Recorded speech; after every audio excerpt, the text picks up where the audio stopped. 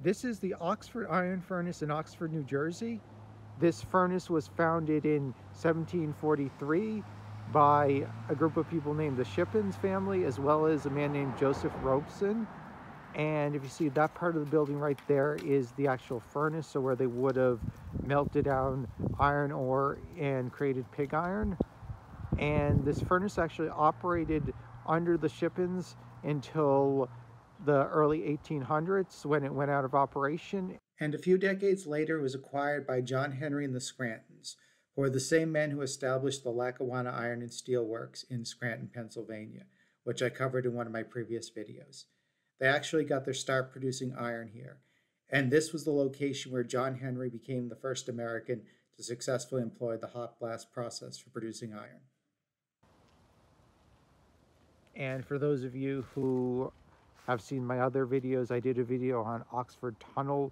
That's actually located down in that direction, so at the base of that hill. I also did a video on what turned out to be a trestle that was associated with some iron mines, and they would have been located in those hills over there.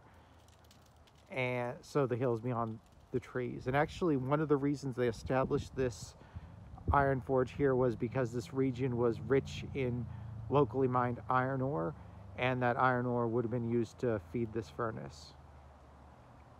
And there are actually a number of other interesting historical buildings around here. That is actually a church, and that building over there looks like it was at one point a stable.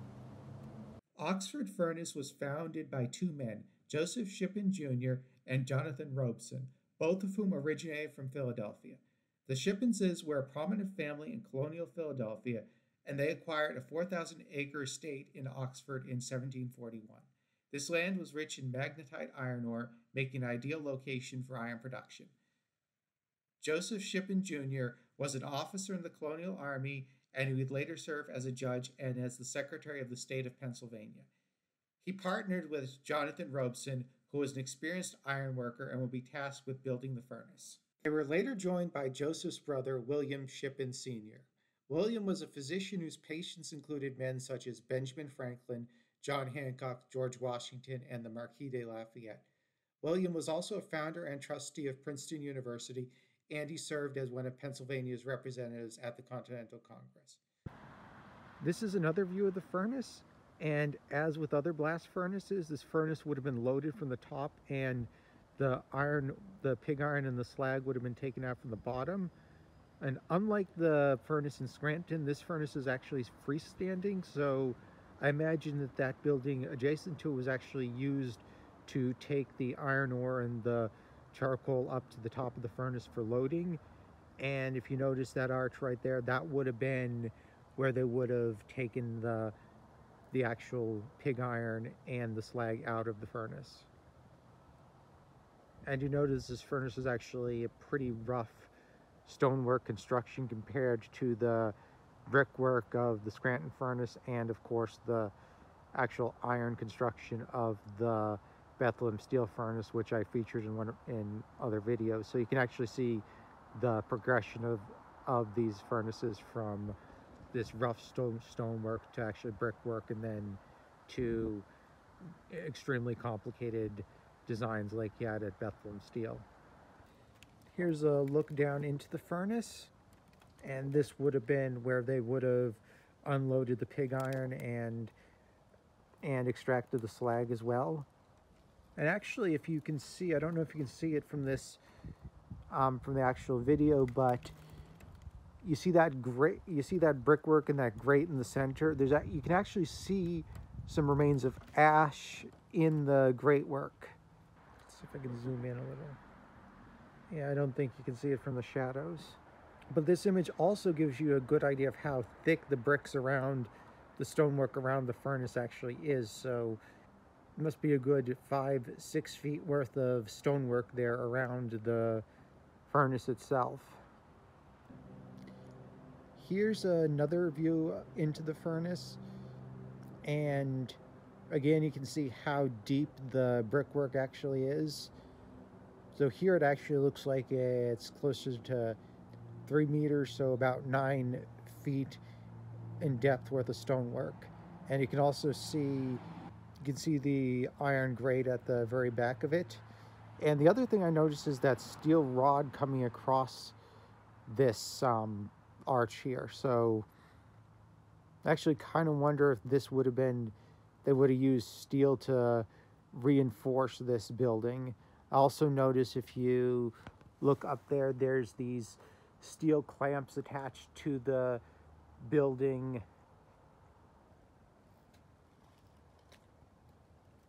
and wrapped around the building, which would have added additional structural support.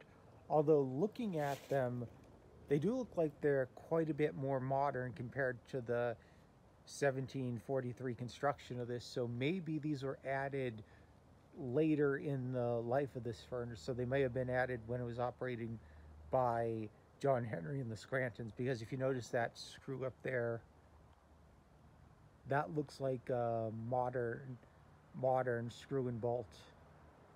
And I don't think, although I guess blacksmiths in the 1700s may be able to produce something like that, but that looks like it's more produced by machines, which would have been more consistent with the 1800s.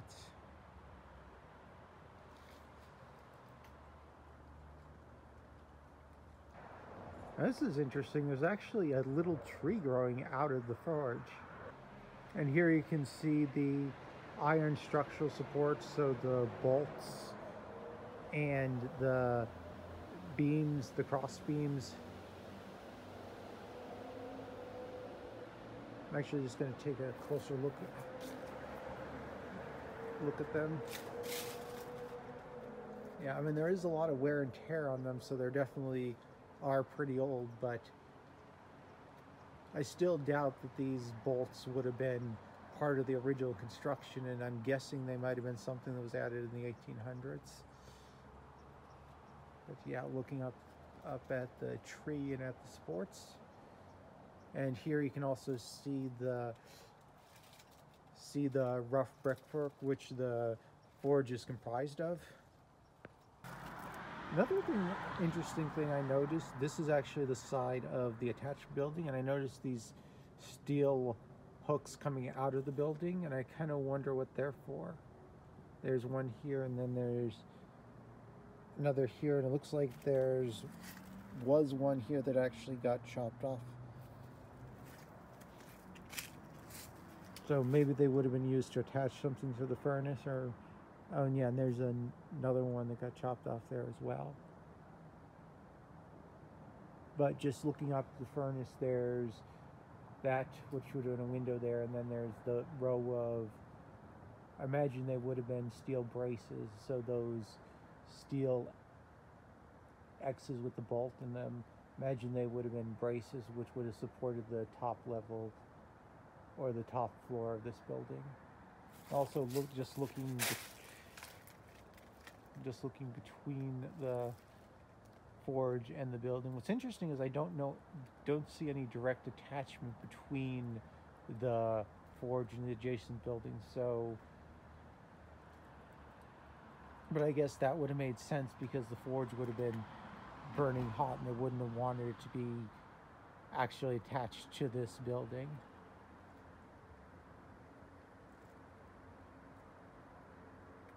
And there's, not sure if you can see it, but there's another archway down there, so there would have been an arch on all four of the sides. This is sort of like there was in the Scranton forges.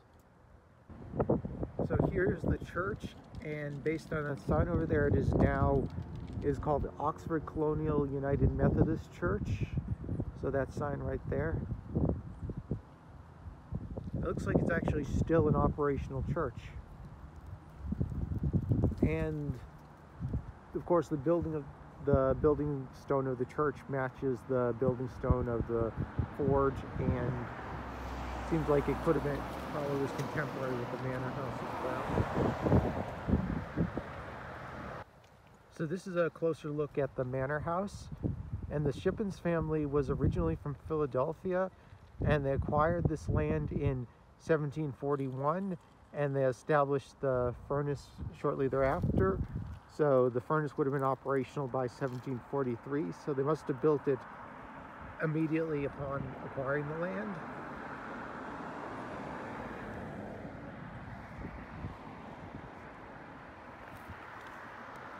And you can see there's the Oxford Town Green right there. And just a view, there's the stables, and there's the church with the furnace behind it.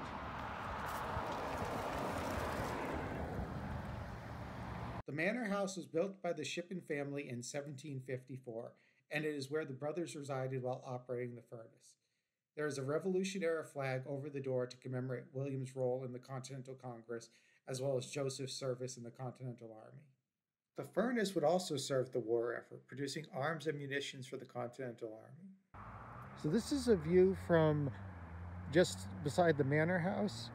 So the church is over there and the forge is over there behind it. There's the foundry, and the manor house is right there. And from this view, you can actually see how mountainous this region actually is. And the Oxford Tunnel actually would have been in that general direction there. So between us and that hill there, in fact, that hill might even be what the Oxford Tunnel tunneled through. And the Lackawanna Railroad, so the Warren Railroad, which was part of the Lackawanna Old Road, would have traveled through that valley right there. So behind that tree, you see those mountains there. Would have traveled between where we are now and those mountains. And to the left of us is actually, so here we're looking to the east, and to the right of us would have been south down to Washington, New Jersey, and eventually to where the Warren Railroad intersected with the Central Railroad in New Jersey. And to the left of us would have been the path it took to the Delaware Water Gap. That building right there is actually a foundry, which would have been used to transform the pig iron produced by the forge into finished products. And this forge was operational from the mid-1700s to the late 1800s, so it would have been, early on, would have produced probably simple iron and steel goods. But later in its life, it was actually used to produce steel products for railroad construction, so it would have been used to produce the steel for locomotives and for railroad cars, as well as for the tracks and the various other steel products required by railroads. And of course, just to give you another view of the manor house, the church is behind me, and the forge would be off to the left. It turns out that the church was originally a grist mill that was built by Jonathan Robeson's grandson, David Morris Robeson, in 1813. Morris did not operate the furnace, instead focusing on running the mill along with a store and some local farmland. The mill was probably powered by water from Furnace Lake, taking advantage of the infrastructure already established for the furnace. The mill ceased operation in 1906, after which it was used by a plumbing contractor before being converted to a church in 1913. In 1834, Oxford Furnace was acquired by William Henry. Henry was one of America's pioneering ironworkers, and at Oxford he experimented with the hot blast technique for producing iron. In the hot blast process, air is preheated in a stove, then pumped into the blast furnace, which is loaded with coke and iron ore. Coke is a coal-based fuel that consists of a high content of carbon with few impurities. It is produced through destructive distillation, in which coal or oil is heated in the absence of air. In the furnace, the hot air ignites the coke, which melts the iron ore, producing pig iron and slag, which are extracted from the base of the furnace. This contrasts to previous methods where fuel such as coal is burned in the furnace, with cold air being fed into the furnace to fuel the fire. Henry's work at Oxford was the first successful application of the hot blast technique in the Americas, and has significantly reduced the time required for iron production, increasing the furnace's overall productivity by 10%. Henry later added a hot blast oven to the top of the furnace's stack, which increased the temperature of the hot blast and further increased the furnace's productivity by 40%. Henry was aided in operating Oxford furnace by his son-in-law, Selden T. Scranton, and Selden's brother, George W. Scranton. Henry and the Scrantons would go on to found the Lackawanna Iron Steel Works in Scranton, Pennsylvania, where they applied the techniques they perfected in Oxford on a far larger scale. I previously did a video on the Lackawanna Iron and Steel Works, and I'll leave a link to that if anyone is interested. In 1859, Oxford Furnace was incorporated into the Oxford Iron Company, initially under the control of George and Selden. However, George would leave the partnership, leaving control of the furnace to Selden. Oxford Furnace would prosper during the Civil War, and in 1963, Oxford Iron Company would acquire the Shippen Manor and the property surrounding the furnace. This image shows what the furnace would have looked like in the later half of the 19th century. The front building housed a steam engine used to blow air into the furnace. The boilers for this engine were on the upper floor. To the back is the furnace with the hot blast stoves atop it, and the shack to the side is a casting shed. In 1871, Selden would establish a second furnace at Oxford. However, this would turn out to be very unfortunate timing because he used most of his financial resources to build the new furnace, and he was still perfecting its operation when the Panic of 1873 hit. The furnace would go bankrupt in 1874, and after a protracted struggle, it would be blown out in 1884, ending its 141 years of operation. The second furnace would live on, being acquired by the Empire Steel and Iron Company. In 1910, this furnace was rebuilt to incorporate a turbo blower, the first use of such a device in the United States. It continued to produce iron through the First World War before being blown out in 1921. Furnace 2 would subsequently be dismantled, ending 180 years of iron production at the site.